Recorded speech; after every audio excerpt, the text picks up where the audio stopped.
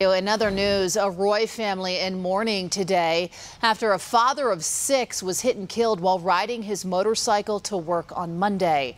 Fox 13 News reporter Chris Arnold spoke with the victim's mother, son, and other loved ones who say 40-year-old Ronnie Holken was devoted to his family. Very kind, loving man.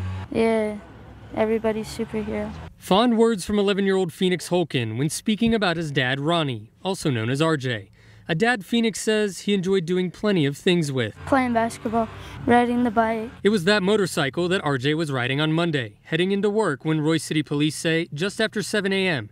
he was hit going southbound by a car that was northbound, turning left into the intersection of 4800 South and 1900 West in Roy. RJ would be transported to the hospital. I got a call from the hospital, and they told me that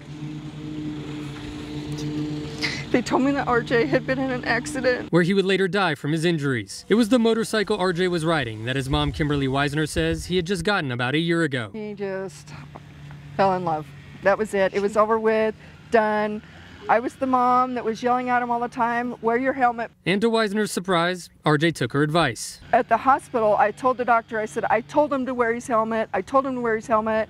And he said, well, for the first time he listened to you because he was wearing his helmet. Weisner says the Clearfield High grad was a roofer and had worked in construction, even starting a new job just a few weeks ago. However, those closest to him say his best job was being a dad to all 6 of his children. A good father. Best father I know.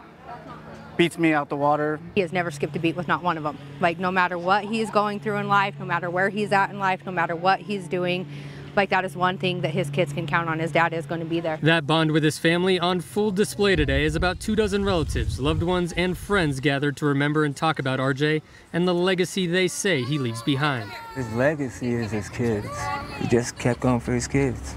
He never gave time for himself, never gave money for himself. Everything went to his kids. What are you going to miss most about him? Just his kindness. Well, Weisner also told me today that she heard that a woman was actually on scene here at the intersection the whole time holding RJ's hand after the accident. She told me she wants that woman and that family to know just how grateful she is that they were there for her son in that moment. In Roy, Chris Arnold, Fox 13 News, Utah.